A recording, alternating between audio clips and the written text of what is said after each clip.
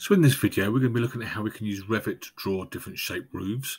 We're going to be using the massing tool, and I've just started this project by drawing four basic walls.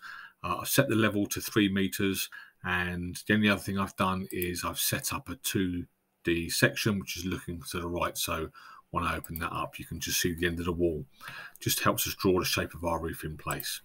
So to get going then, with this, we need to start off by going into the Massing and Site tab at the top. And on the far left-hand side, yours will look like this, where it says Show Mass by View Settings.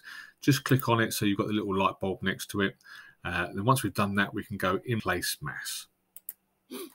Once we're in there, it's going to ask us to name it, so we'll call this one Roof. And once we're in Roof, we can now start setting up our reference plane. So in the top left hand corner here, we've got our reference plane button, so we can click on that, and I'm just going to drop down reference plane on the left hand side, and I'm going to click on where it says click to name. I'm going to call this number 1. You can call it A, B, or whatever you want to call it really. I'm going to draw another one on the other side, down this side here, and I'm going to call that one number 2. So I've now got these 2 reference planes. I'm going to be using these reference planes to actually draw the shape onto. So to do that, we need to go into our section 1, and we're going to go in the top left hand corner here. We've got this reference line. So I'm going to click on reference line, and I'm going to click on name, and then change the name so that I can pick up either reference plane 1 or 2. Doesn't matter which one you choose. I'm just going to choose number 1, but these are the 2 reference planes we've just drawn. So reference plane number 1, click OK, and I can now start. Here is the reference plane itself, this blue line. That's the green dotted line that's in level 0. So with this one then, I'm going to choose a nice easy one to start with. So start, end, radius, arc. So here's the start, here's the end, and then there's the radius. So we can click on that, and you can now see I've got this green line that comes over like so. If I look at that in 3D, you can see it on the left-hand side here. So I've got that green line, and that's going to be the shape of my roof. So what I need to do now is create another one of these up the other end of the roof. So I'm going to click on it, so it goes blue. Come to the top here, and I've got this Copy to Clipboard tab. I'm going to click on that. So that's now been copied. Go into the paste, but don't just click paste. Click on the little arrow below it, and you want to align it to the same place. We're actually going to paste it into the same place as where the one we just copied. When I do that, you get this host, and it get this reference plane. So pick that one up, and then just change it to reference plane number 2. And you can now see it's moved it down to the other end of the roof. So I've now got these 2 reference planes, one either end. So with those then, if I click on one, hold down my control key, click on the other one, so I've now got them both selected. In the center at the top here, I've got this create form. Click on create form, and you can now see we've created this shapes that we wanted. Don't forget, for this one, if you're in drawing mode, you need to click on the green tick, which is to finish mass. Ignore the dialog box bottom right, and we've now got our finished mass in place. We can now start drawing our roof. So to do that, we go into architecture. In roof, don't just click on roof itself, because that'd be roof by footprint. We don't want that. So click on the little arrow below it, and we want roof by face. Click on roof by face. Once we've done that, you can now see when I hover over this form that we drew earlier, I can now click on it and it sends it blue. And then in the top middle here, I've got this create roof button at the top. So I can now click on that, and you can now see it's created this roof in here.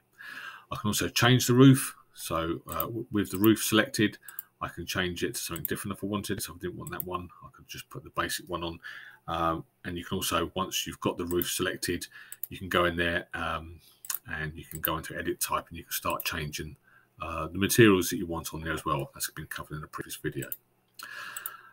So once that's in place, we've now got our roof done. So the roof has still got that form over the top of it. So when you're hovering over it, we can either hover over the roof itself. So we can see there it comes up the roof. If I hover over the top bit, you can see it's this mass roof. Don't need to get rid of that, but sometimes you might want to. So if you click on that, you can see it's not highlighted the whole roof. It's just this mass, the mass that we drew over the top. We can delete that and get rid of it if we need to. Don't have to, but sometimes later on when you start to do different bits, it can interfere a little bit.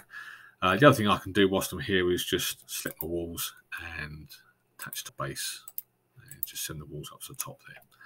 And that's how you create a basic form of a roof. We can change that if we want. So if we want to go something slightly bit more intricate, we can delete that. We can start again, so back to level 0, back into massing and site, in place mass. We can call this roof 2, and again reference planes, one down this end, and we're going to call that reference plane number 1 again. Another one down this end,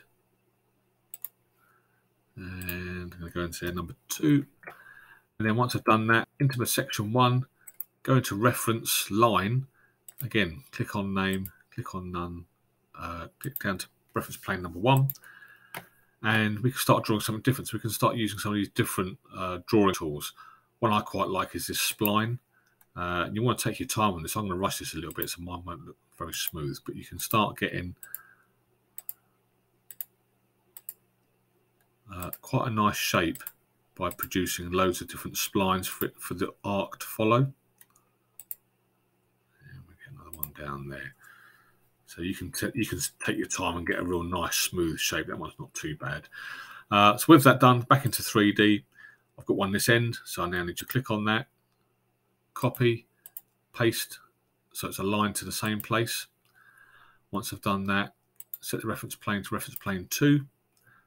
Hold down the control, click on that one, and then create form in the top there. So I've now got this form. Finish the mass, and again back into architecture, back into roof by face, and click on the roof itself, create roof, and then again you can now see I've got quite an interesting shaped roof with which to work with. So with that, I'm going to again attach the base just to finish that off. And then we've got quite an interesting shaped roof rather than just a flat one or a pitched roof. And that is how you create different roof shapes using the masking tool within Revit.